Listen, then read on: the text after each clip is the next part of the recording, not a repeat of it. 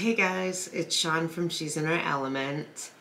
I had something super crazy and super fun happen, and that's that I had a shout out from a channel that was challenging me to a question and answer, as well as challenging me to keep it going by nominating 3 people afterwards as well. And it's super fun because it's just kind of like a get to know me just a teeny little bit. So I was like, oh yeah, I would definitely like to participate for sure. So it was Tanya with Nightfall Homestead that nominated me. I want to thank her for doing so because this is going to be super fun. And she challenged me to answer 12 questions. So that's what I'm gonna do. This goes with the hashtag Gail's Questions 22. So super fun. Who doesn't like playing a game and at the same time getting to know a little bit about somebody? So, the first question is, what are my 2 favorite ice cream flavors? Honestly, I just really don't like ice cream. I mean, I will go to our local Dairy Queen sometimes and either only get a peanut butter parfait like once a year. I crave that. Or I do like cherry dip. That's why I like vanilla cones cherry dipped and the dilly bars that are cherry dipped. So sometimes I get them. But I actually really am not an ice cream eater. I never have been. It's not my thing. So if I had to like super pick a flavor that wasn't Dairy Queen though, I think it would be something like banana. I like banana flavor. Yeah. So one is, what is my favorite flower? I actually could not just pick one flower for real. That's way too tough of a choice. There's so many beautiful flowers out there. I love roses and I love, oh my God, I love the smell of lilacs, and that just so reminds me of my childhood and my grandmother Smith's house, and I love a good lilac. Calla lilies. Calla lilies actually hold something special to me because that was the flower that I chose for our wedding, and they're actually planted out in our front flower bed, so I get to see them every year, and I absolutely love that. So I guess if I had to pick one flower, I would say calla lily. If I could have any animal as a pet and cost wasn't an issue, what would it be? I guess it would kind of like be an alpaca, I would say, like a whole bunch of them. I have a wicked big barn out back that isn't used yet. I'm still figuring the details out for what I want to do there. But I would say alpacas because they're like so big and so fuzzy and so cute. I've had horses before. I had them growing up, so I do enjoy horses, but they're an awful lot of work, and I'm a pretty busy woman as it is, so I'm going to pick an alpaca. What is my favorite dish to make when I have company? That's easy. Scott and I like to really go all out and get like a really nice fillet, a super nice cut. We'll do it like with asparagus on the grill that's just done with a nice olive oil, salt, and pepper. Do it actually like just perfect, absolutely perfect. It's delicious. And when I have company, like I don't want to be in the kitchen just cooking. I want to actually enjoy my company. So I like something that's delicious, impressive, easy. Gotta be easy. And I'm good with that. But I am legendary for my charcuterie boards, so I take pride in that, and they have it before and after, so if you're still hungry, there you go. But I would definitely pick filet and like asparagus. What is my all-time favorite movie and why? Oh gosh. There are some seriously great movies out there. It's hard to pick one, but I do there is one that I really like, and that's Casino. And I just love me some Joe Pesci. I absolutely love me some Robert De Niro. And Sharon Stone is an amazing actress as well. It's just a great flick. Like, you can see that stuff like that really probably did happen back then. I'm not saying this is a true story. I'm literally simply saying that you could actually see this being part of Las Vegas back in the day. And the reason I like it is because you can kind of see that this could have actually been a real thing to somebody. Maybe it is a real thing. I don't even know. Whatever.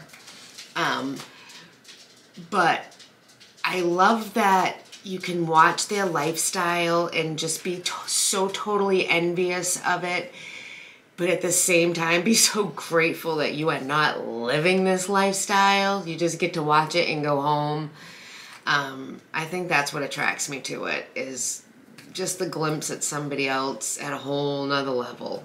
I'm just a simple little girl here. I could never live that way.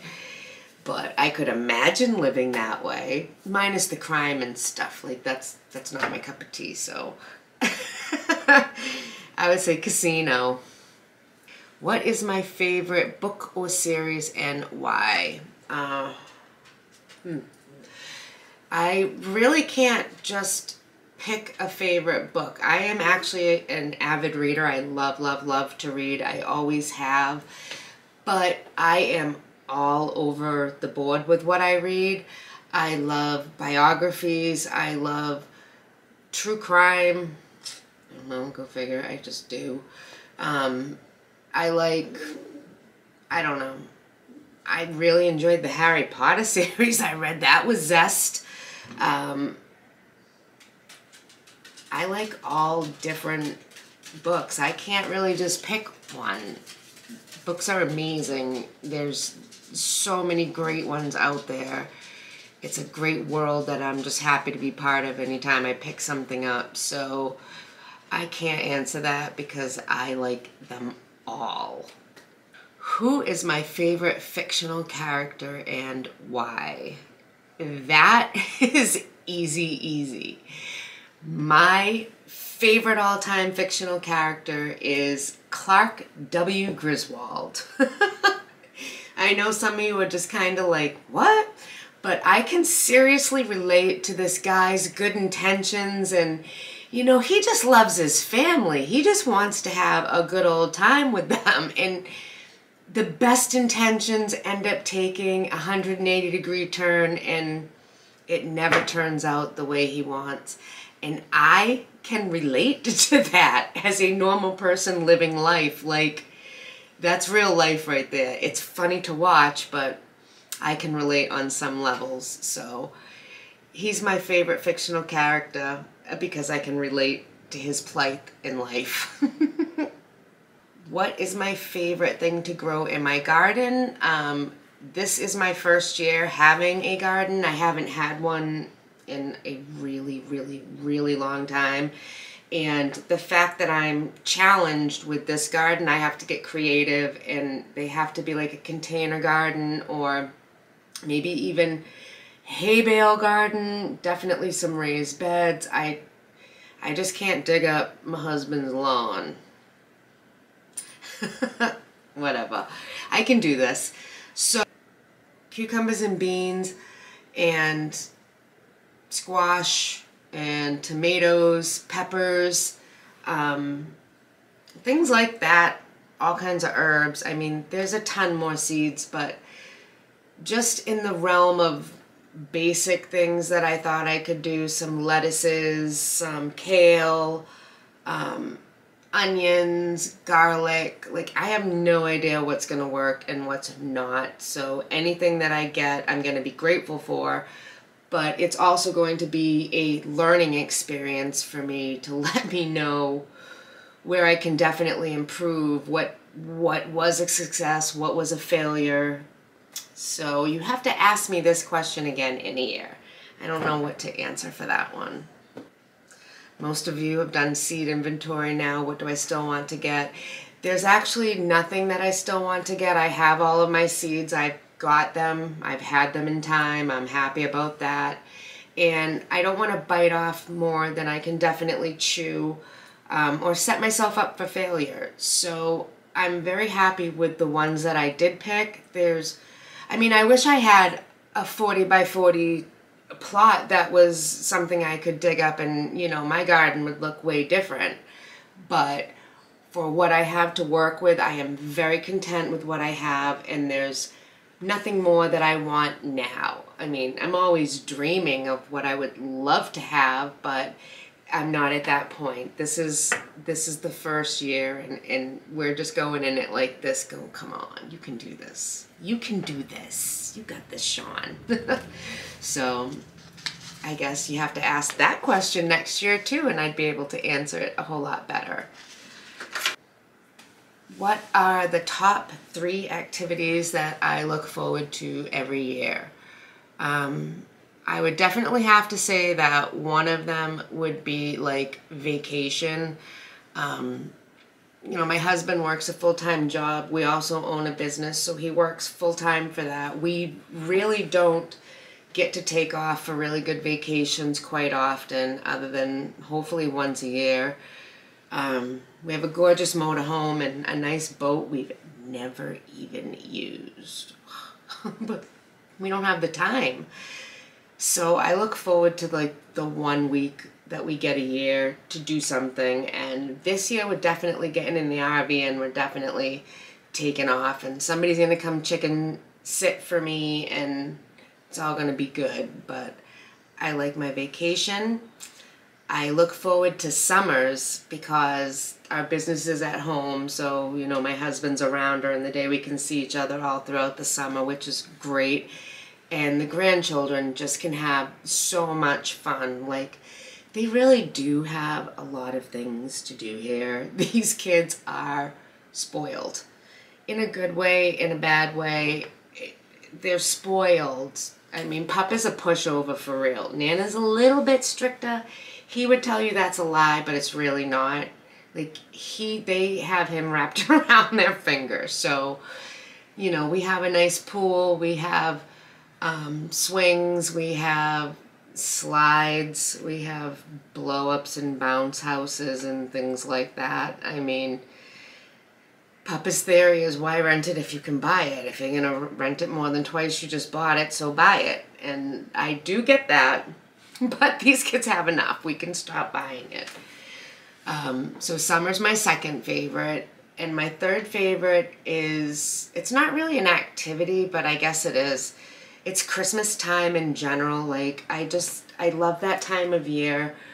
Right after Thanksgiving. I even get excited before Thanksgiving. I've been known to even put my tree up before Thanksgiving, and there's no shame in my game for doing so. It just depends on my mood for that year.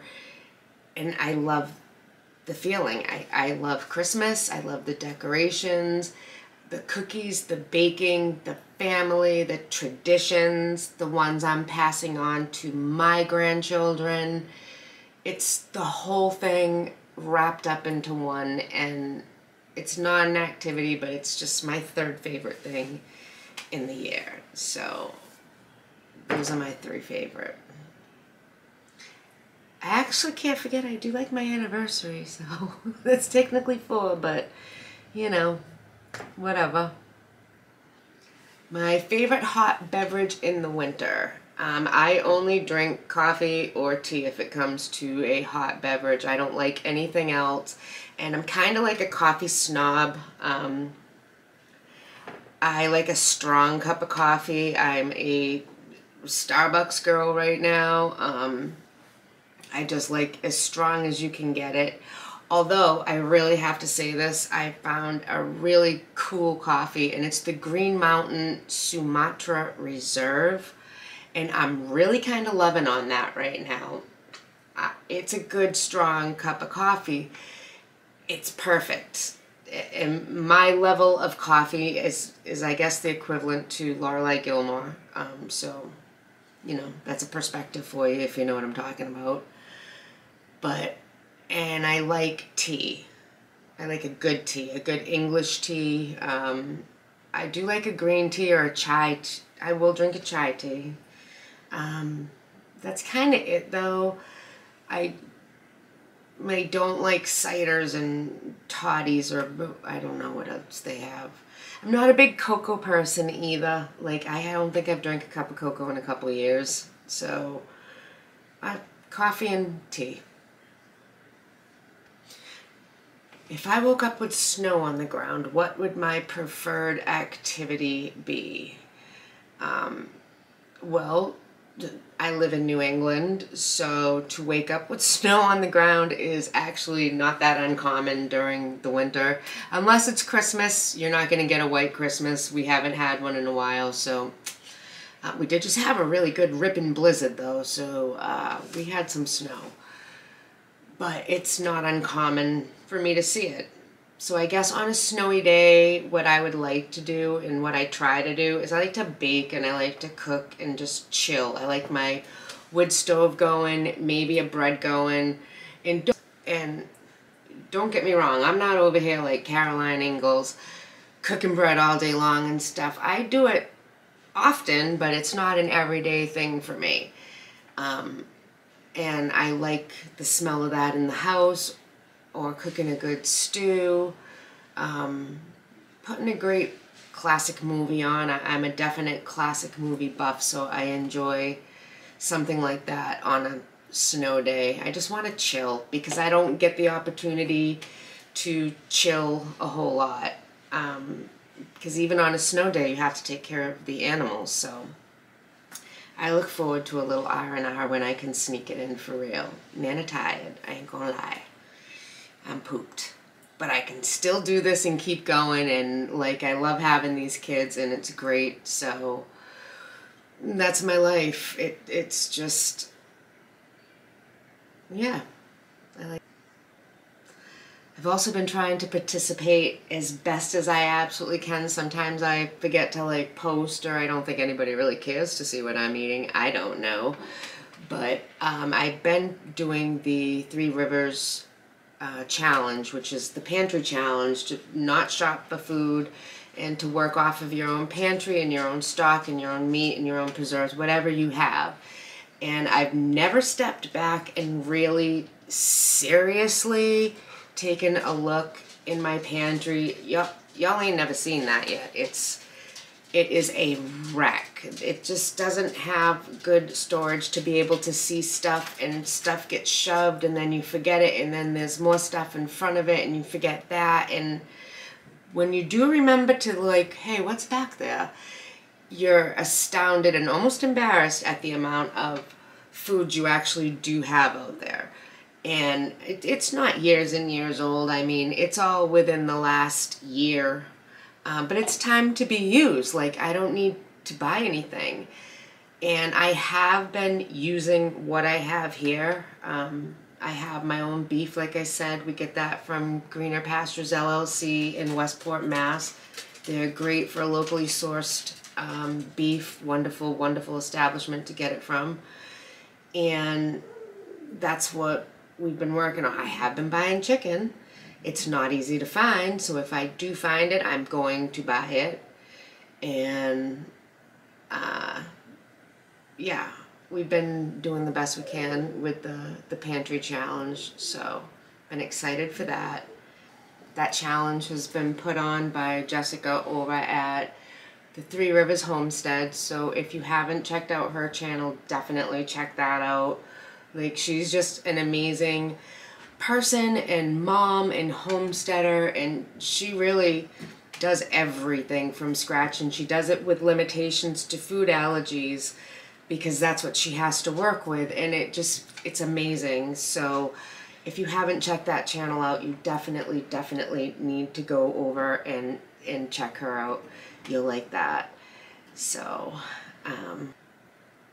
So that's it. Those are my questions and my answers, and it just gives you a little glimpse, tiny bit, as to things that I like and don't like. And so thank you so much, Tanya, for the challenge. And now it's my turn to challenge 3. When I hope you do participate, because it is just silly and it is just fun, but it's also really cool to get to know someone that, you know, maybe you're tuning into this person all the time and, you know, you're friends, because that's kind of what it feels like after a while on both ends. And it's just cool. So I nominate 3 to continue with the hashtag Gail's Questions 22 and keep it going. And my 3 are going to be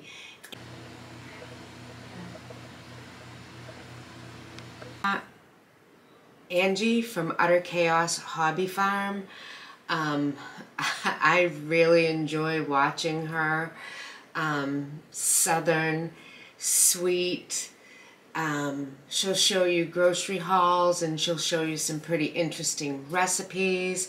She does some canning. She has chickens. She loves her grandson and her daughter and her Ami. And it's a great channel. If you haven't subscribed to Utter Chaos Hobby Farm, you gotta check them out, because that's actually like really good. I enjoy watching them. And I would love to hear Angie's answers to these 12 questions as well. So there's number 1.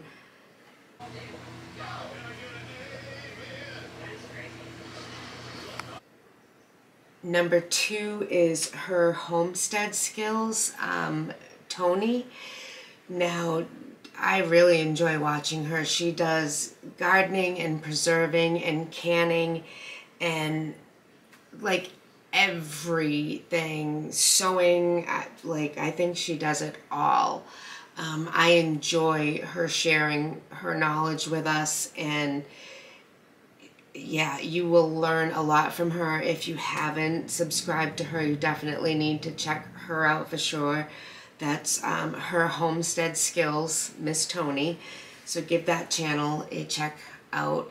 And I hope that she would answer these 12 questions and continue.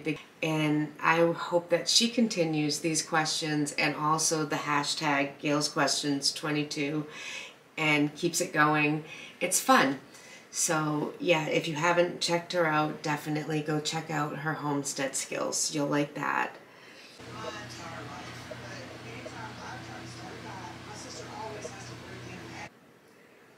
And the third one is the Purposeful Pantry, Miss Darcy.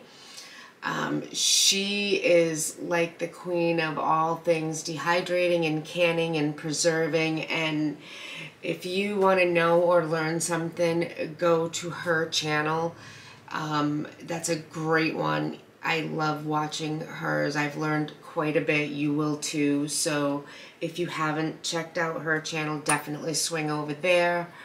But I would also love to hear her answers to those questions, and for her as well to keep the hashtag Gail's Questions 22 going, and we can all learn a little bit more about each other, because let's face it, we all spend a lot of time with each other. So again, I want to thank Tanya with Nightfall Homestead for nominating me for the question and answers. I hope you found something kind of fascinating about me. I don't know, maybe that I don't like ice cream. I don't know.